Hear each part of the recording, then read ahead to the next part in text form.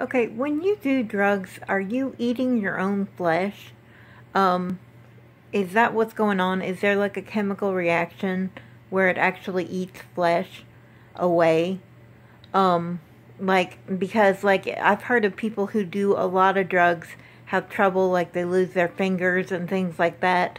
They actually lose parts of their flesh, parts of their body, or their brain deteriorates. Um, is it because it actually eats the flesh away? Like, is it like a chemical burn?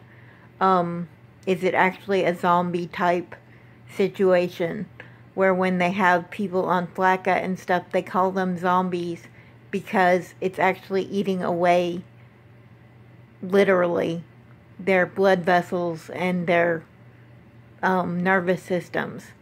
Um, do you see what I'm saying? Is it actually eating their flesh? Um, so is it actually satanic, is what I'm trying to get at. Is doing drugs actually satanic?